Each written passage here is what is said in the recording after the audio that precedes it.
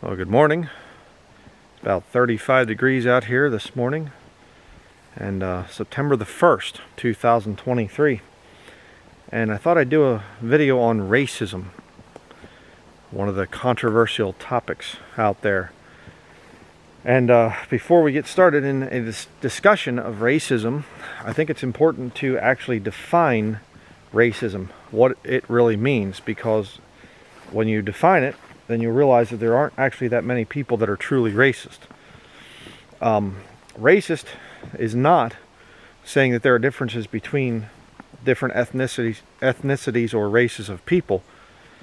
Racism, by dictionary definition, is a system of belief where somebody thinks that their race is superior to all others, and that other races, inferior races, should be eliminated.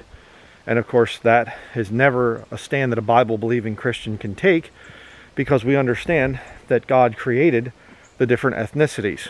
You go back to the book of Genesis after the flood, and you have God preserving Noah and his 3 sons, and each of those sons is given a unique prophecy. And you have the 3 basic races of men that come from that, and then that divides into 4 different boundaries from there. That's what the Bible teaches. I've done studies on it, and that's if I disagree with, then you disagree with the Bible. It's not my interpretation. There's Japheth, and he's the father of the white Europeans and all the descendants of the Japhetic people, the Isles of the Gentiles and things. You have Ham, he's the father of the African and like the Indian people. And then you have Shem, he's the father of the Oriental people and the Jews. And that's what the Bible teaches. And then they split off into 4 different regions. And so, like with the white Europeans, you would have, the sort of the northern barbaric people in the Bible, again speaking from the scriptures, the New Testament times, which would include my ancestry, the German and British types of people. That's my ancestry. And then you have the Mediterranean people, Rome and Greece and things. And, then you can get over into some other areas, but it's mostly just Europe.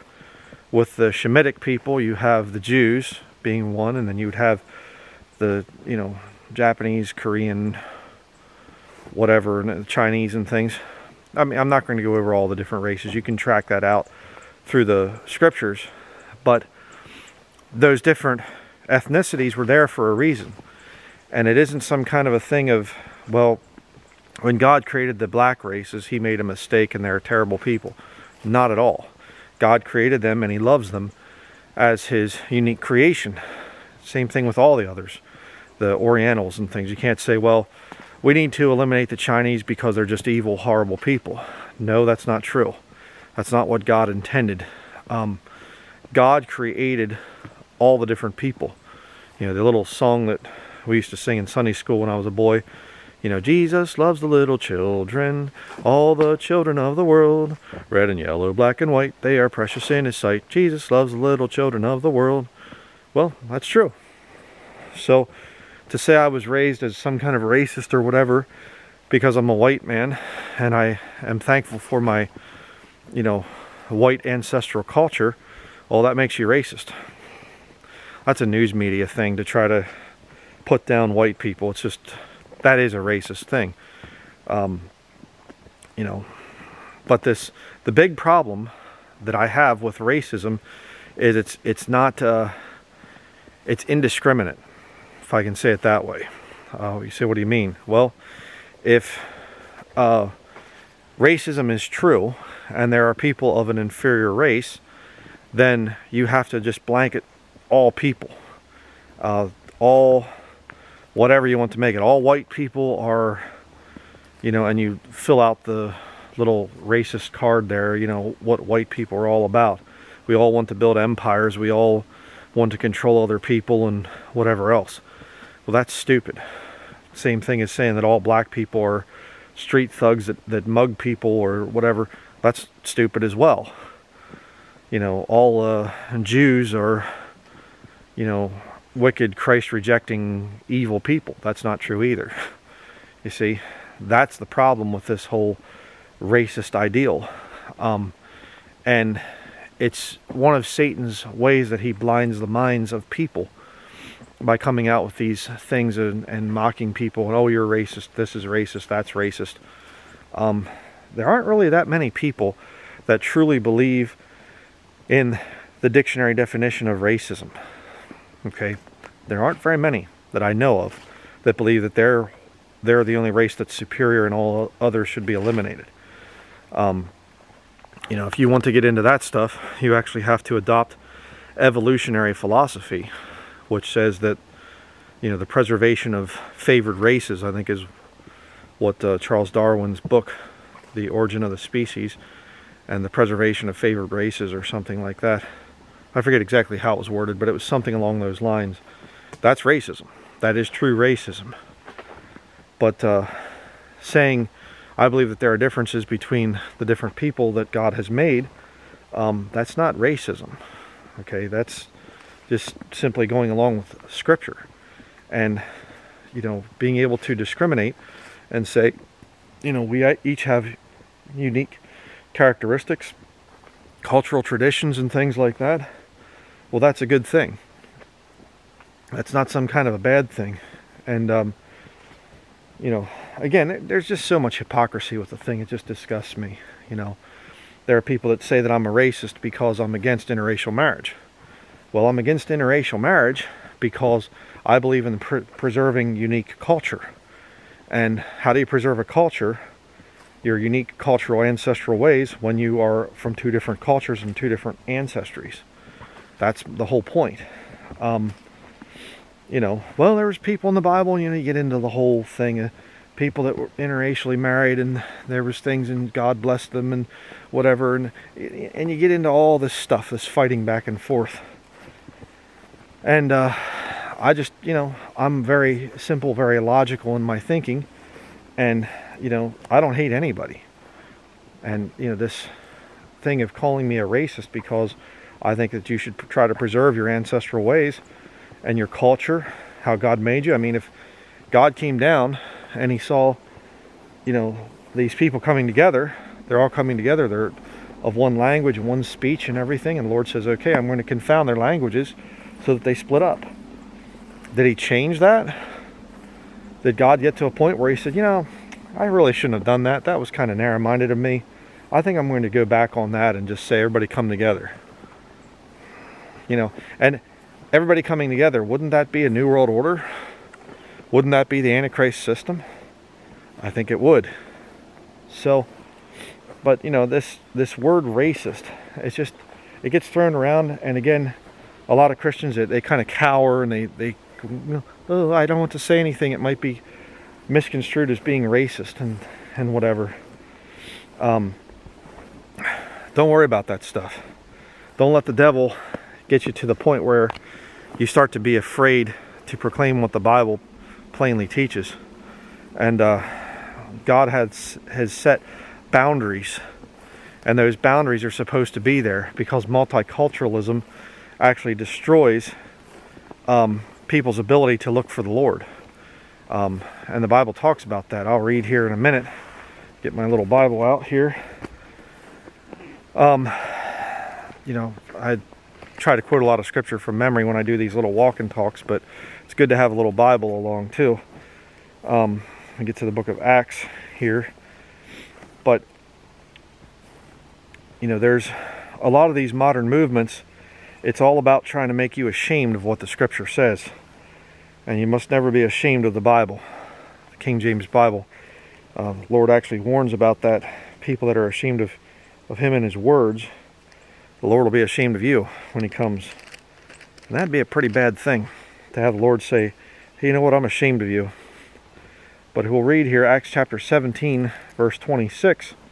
It says, and it hath made of one blood all nations of men for to dwell on all the face of the earth, and hath determined the times before appointed, and the bounds of their habitation. Okay, bounds of their habitation. Why? Why are there bounds of habitation? That they should seek the Lord, if haply they might feel after the Lord. or after him, and find him, though he be not far from every one of us. All right. The reason that God has set boundaries is so that people will seek the Lord. That's why. It isn't some kind of a thing of God puts us all in cages and he wants us to be, you know, hate other people that aren't like us and things. No, no. But through your unique ancestral culture and heritage, God will reveal things to you. You know,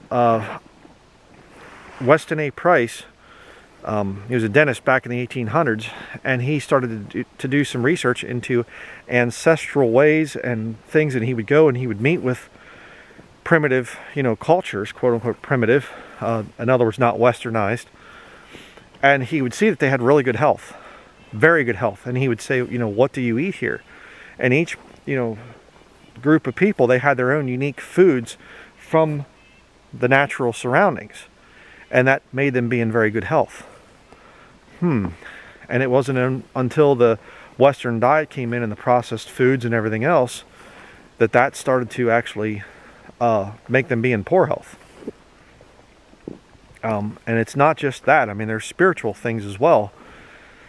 There's a lot of places where I could move to and I could live, and I just wouldn't feel right there. I wouldn't fit in.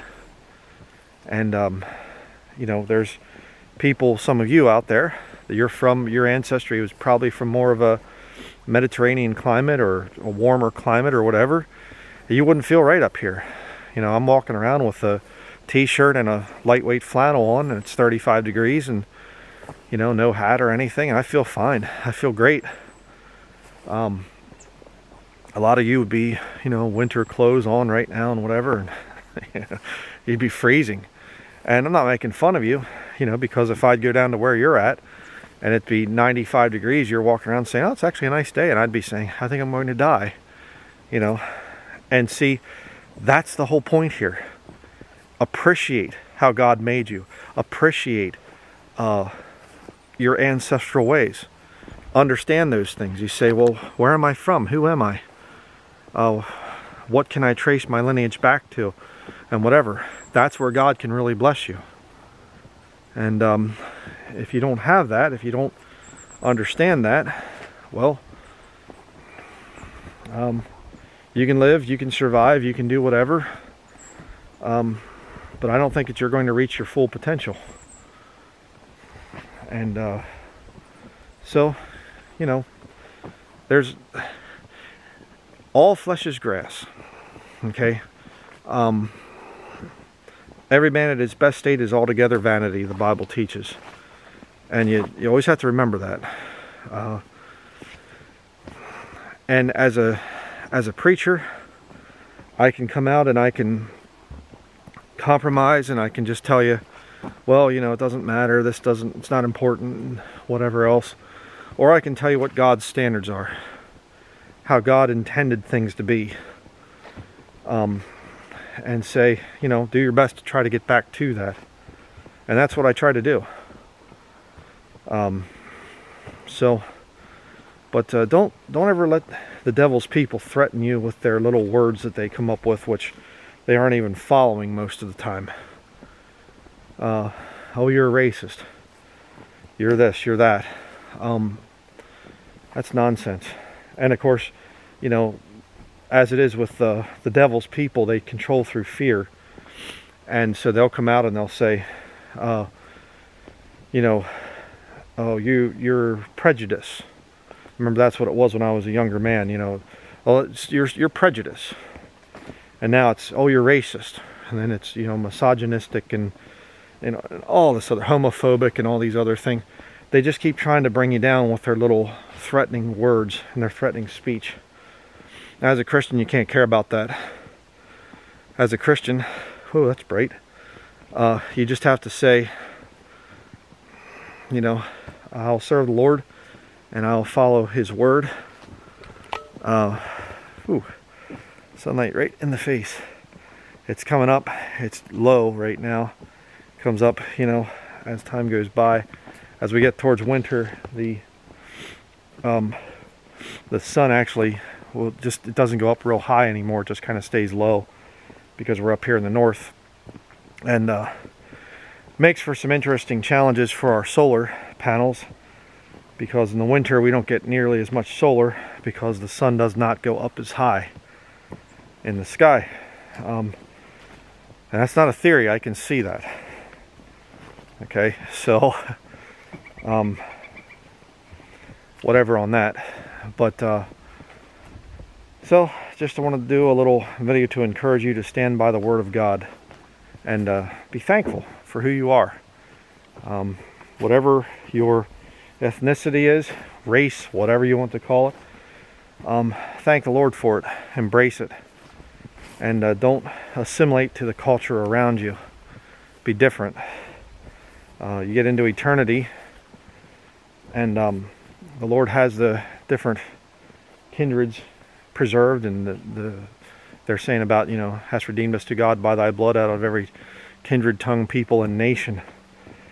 There's distinction. You say, what about Galatians chapter 3, verse 28?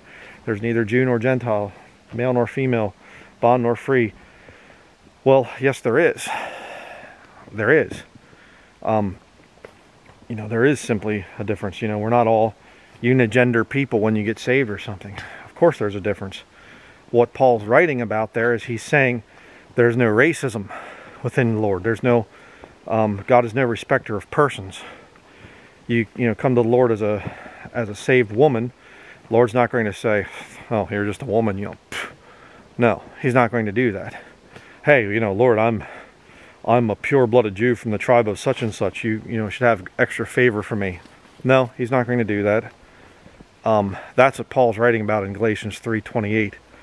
Because I'll get that thing, you know, from people that are, you know, for miscegenation, for bringing everybody together and destroying culture, which is what it is. Let's call it what it is. And I'll get that from these people. Galatians 3:28. Okay, well, if you want to use that to get rid of racial distinction, then you have to get rid of female and male distinction. How are you doing that? Without being an abomination in God's sight. So, but, so just as a little way of helping people understand what I'm doing right now, besides walking in the woods, been working on getting some playlists together so we can create some new pages on the website. My old website that I had a lot of material on there. It took me years to get it all up onto there and build things and whatever else.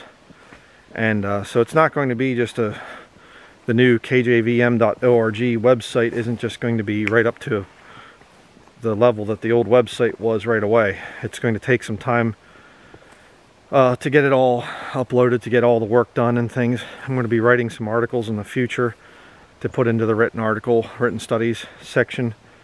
But I have a lot of plans on the website, but you know, that takes me some time to work on that stuff, and then I'm not able to do, you know, real in-depth studies. And so I'm going to be looking at some different subjects. I've had a lot of people request different sermons. I always appreciate that. You know, could you do a sermon on name the subject? I try to do that. And but you know, it takes time to get all this other stuff done. Plus I'm a father, plus I have this property to take care of. There's a lot of things that go along with living off grid. It's not a real simple life, and everything's just comes easy for you. You know, we're getting towards winter now. Firewood's done, but I have to start thinking about, you know, do we have enough goldenrod tea? Do we have enough, you know, even chai? You know, how soon are the apples going to be ready? Let me show you the apples here. Walk back through the weeds here, get soaking wet in the morning, but that's okay. So hopefully you can see the apples in the tree here. They're starting to look pretty good. It's just one of our apple trees. You see little red apples throughout the up in there and everything else. So it's exciting as we're transitioning from summer into fall. You know, have to think about these things, get ready for winter. because winter here is pretty long, which is what we like. It's our favorite time of the year. Summer's nice, has its benefits and advantages, but we prefer winter. So I guess I'll conclude the video here, but please do keep us in your prayers, that the Lord leads and the Lord directs me to preach what needs to be preached. And again, let me explain the purpose of these videos. You know, it's kind of weird because as I'm, you know, getting older and whatever else here, I've been on YouTube for a long time, and there's so many times I've thought I need to do a study on whatever, only to realize, oh, actually I did one 9 years ago, 10 years ago, whatever. I'm starting to forget. You know, a lot of these Baptist preachers, I know Ruckman did this and Sam Gipp did it as well, or he's done it, but they'll have a few sermons and then they preach them over and over again when they go visit these church buildings. And I have never done that. I might re-preach an old sermon just to get it in better quality or whatever, but I don't have, you know, 50 sermons that I preach just as a revolving thing or whatever. I try to avoid that. And so a lot of what I'm doing right now, you say, well, why aren't you doing doctrinal studies? Because I already did in the past.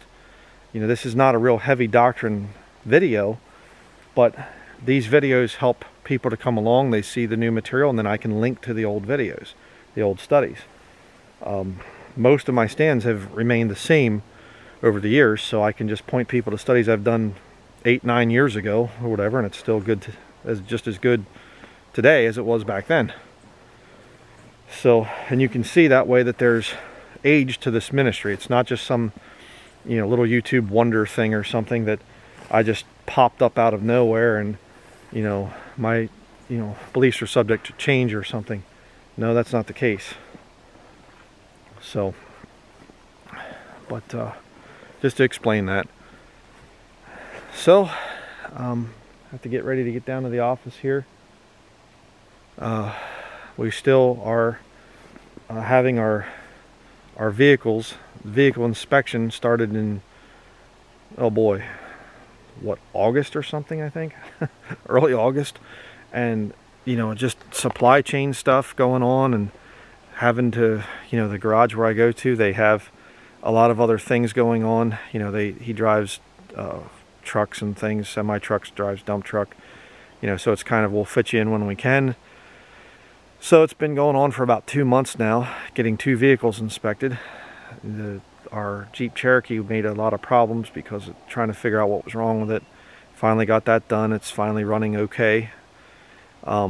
It's kind of weird because I don't really trust it right now. It just, after it's let you sit for so many, you know, so many times, I kind of am a little bit gun shy with it now. I just don't trust going way back in the middle of nowhere like I used to do, because I'm afraid it, you know, the parts will break or something, and I don't know what to do about that. Not very fun to think about that a lot of our replacement parts for older vehicles are coming from China, communist China and wherever, so, you know, they can go out at any time. They're not the same level of quality that they once were. Insane. But, you know, there's that to deal with.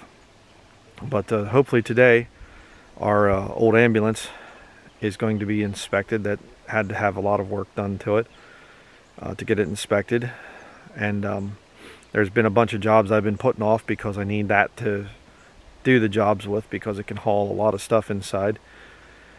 And then we have our car that we drive as well, and that needs to be inspected yet. It actually, the inspection was in August, so I'm way beyond that. Today being September 1st, so it's a month out of inspection. But what can I do? You know, they couldn't get the other stuff done right away, so, you know, it's stuff that you deal with. You know, it's not that I'm being persecuted or anything like that. Here's the Blue Jay over. You know, there's no persecution involved with that. It's just that it's life. You know, when you're a man, you have to put up with things like that. You know, a lot of my younger viewers, you might not understand it because you're living with your parents or whatever, and you know, there's people that can drive you around, or if you have a vehicle, well, you know, you take it to the garage, you have somebody that can pick you up, and whatever. We don't have that stuff. I have to take care of all that stuff myself. So, you know, it is what it is. You do your best in life as a Christian, and you have to combine the worldly life and the spiritual life. The Bible talks about a married man cares for the things of the world, how he may please his wife. I have to do that stuff. I have to think about, you know, what should we do with this property? Should we sell it and move, or should we try to build eventually? Or, you know, it's just all that stuff. And you can, everybody out there, you can give me your advice, and you can say, oh brother, you should do this and you should do that. You're not me. Okay, you don't know the situations and whatever else, and I'm not going to share all of that stuff, just to make that clear. But you know, one other thing I'll say, I think one other thing, it might be more, but one other thing I will say, and that is that oh, I wish you would just do all real detailed Bible studies, just real detailed Bible studies. Okay, well, if you came here and you were actually walking with me, and all I wanted to do was just give you real detailed Bible studies, you might be, you know, kind of saying, well, what are you going through, brother? What are personal things and whatever else? What can I pray for you on? Well, let me just teach you on the doctrine of prayer, and why it's important, and how you pray, and whatever. This is more of an intimate type of a thing here, these walk and talks, where I can actually, you know, tell you some of the things that we go through, some of our struggles, and other things too. Yes, I'll talk about the Bible, but it's also a time for me to kind of share with you, my viewers, a little bit about what we go through. Right now, Catherine and Oliver are doing some work on the property in terms of taking down some plants and things that we need to get rid of. They said that they would like to do that this morning when I'm out doing my little walk and talk video. So that's what they're doing.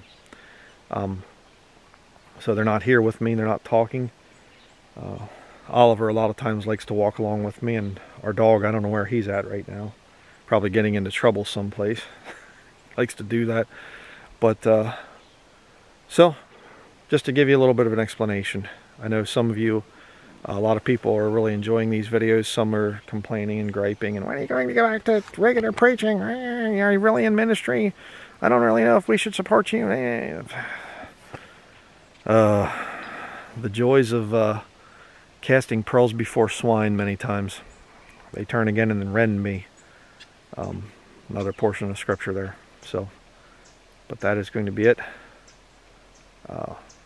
Little bird over there in the tree, if you can hear that. But chirping away. So that will be it, and we'll see you in upcoming videos. Again, thank you very much for your support. Thank you for watching.